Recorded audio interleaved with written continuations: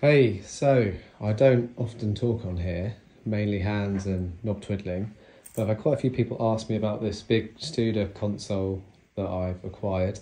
I'm trying to justify it desperately here. Why did I need this console? What am I doing with it? Could I have done that with a patch bay, etc., etc.? Well, since getting a big tape machine, like 24-track tape machine, I've really struggled to get things in and out of that tape machine while not having feedback loops and trying to mix from it, and basically you need loads of channels. The added benefit of this being a nice big vintage desk is big beefy transformers and power supply, so it does sound really nice. It's been a bit of a cabling nightmare so far, but the other aspect of it is, having been really into modular synth in the last few years, got really used to creative routing, and I was getting frustrated, to be honest, that I couldn't, unless I brought stuff into the modular, do lots of really interesting routing with all this other fun stuff. Also my piano mics as well, I play a lot of piano and I like to mix the mics, and if it takes you 2 hours to set something up, realistically you're not going to get around to playing it, are you? So fortunately came across this, needed some work, but I'm getting there with it slowly. So yeah, let me give you an idea why it's fun. So it's a little arc going in. If you're not familiar with kind of big consoles, and I say big, this is physically big, but it's nothing like, huge SSLs that you have with 1 billion channels and 1 billion groups and buses, but it's got enough for me. And the aux in the buses essentially means that each of these channels has, on my desk anyway, has 8 sends. So these knobs actually are separate outputs. So for instance, 1 and 2 go out to reverb, and that's these auto effects. So all of these knobs correspond to different outputs that I've routed into things like the Echo Fix is group 3.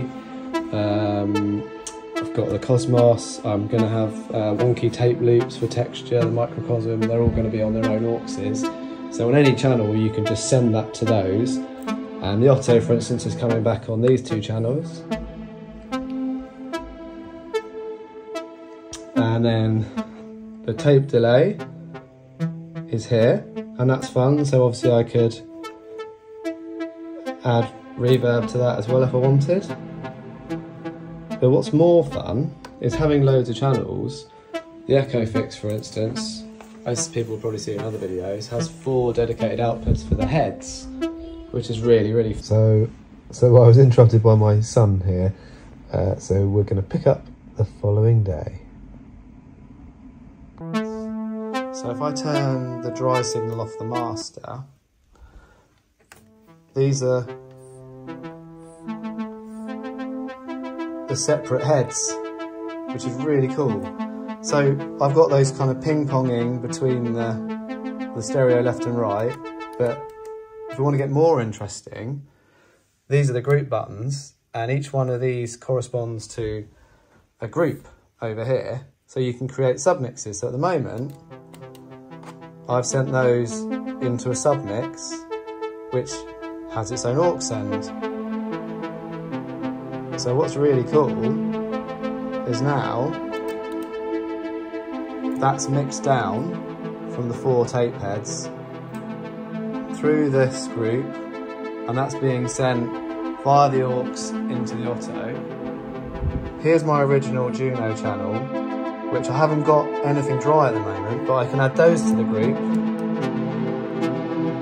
and I can control the sort of mix of the reverb here. Maybe I'll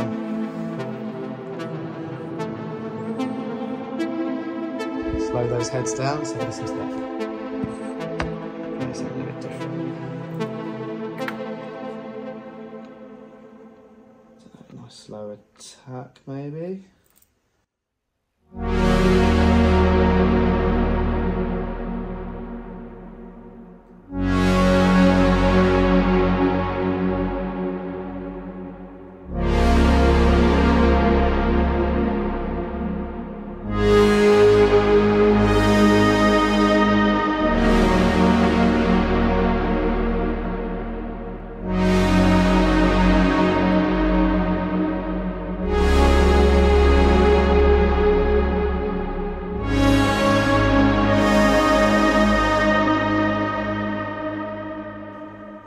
So that's kind of fun.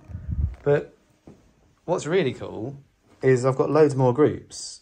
And because that's coming through the Otto, which are on these faders, I can then send those into another group, and I could use another aux send to go maybe to the wonky tape loop or the microcosm. But also the groups have direct outputs, so I could whack them into the big tape machine or maybe go to digital.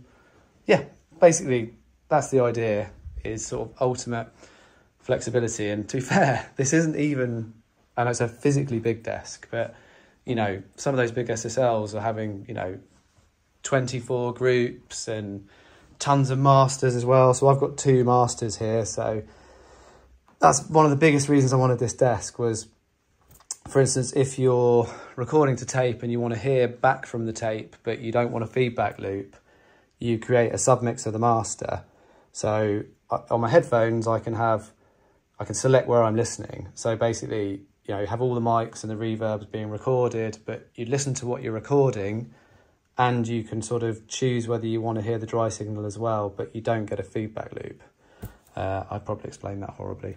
But anyway, hopefully that's kind of explained why you'd want a big desk if you have loads of stuff. One thing I forgot to mention, now it's night time, is there's a patch bay integrated here, which allows you to patch things in. In my case, that's any of these EQs. And the cool thing is, and a compressor, you could patch those into the masters, you can patch those into the groups, submixes you've made, or any of the individual tracks. So, you know, put a compressor on your piano mics or on your synth. If you're doing a mix down back from tape, which is one of the things I forgot to mention, is I need a lot of channels because I've got 24 tracks to go to the tape machine and 24 tracks to come back. And obviously if I want to mix down from tape, and it's got a really great little button here, which is mix down, which when you press that, it will essentially insert all the tape returns. So then you can use the EQ. I also forgot to mention that all of the groups have compressors and limiters, and so do the masters too. So you could make a pretty decent mix down here. So use the EQ on all the channels, submix stuff, add effects, use the auxes, which I talked about earlier, and then, yeah, submix some stuff, limit some things, compress some stuff, have a bus compressor, and then use any of these effects as well, or use it as a master chain on the master if you like. Yeah, it should be good. I haven't done any of the wiring for this yet. Oh.